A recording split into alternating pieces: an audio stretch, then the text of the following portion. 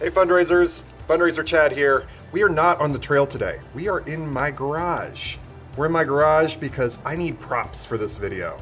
We got some special effects coming up later and I need some props. So, what are we talking about today? Why do I need props? Well, you'll figure out the props part, but we are talking about my least favorite tool in fundraising. I don't even want to call it a tool because I don't think you should use it, but some people do. What is it? Yes, the window envelope. Yes, window envelopes. They don't belong in fundraising. What comes in window envelopes? Bills. Bills. Do you want your fundraising appeal to look like a bill when it comes? That's just screaming, throw me in the trash. No, we don't want that. And what else do some organizations use them for?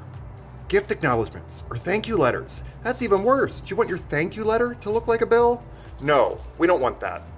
Why do we use them? Well, it simplifies the process a little bit. If we don't have to also address the envelope, we can just kind of do the see-through from the letter. You have to fold it a little special, but print shops have really convinced us that this is cheaper. Get it quoted. It's usually not that much cheaper. And is the connotation that it might be a bill worth the minimal cost savings you get by using a window envelope? So just think about it. I recommend getting them completely out of your nonprofit. Don't let them use them anywhere, not even accounting. Just don't let them use them. Don't do it. Get them out. It's not worth the chance that they could end up going to one of your donors and looking like you're billing them or you're invoicing them for their support. Just not worth it. What do I think we should do with them?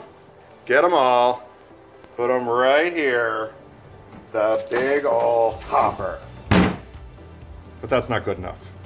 Let's do something else.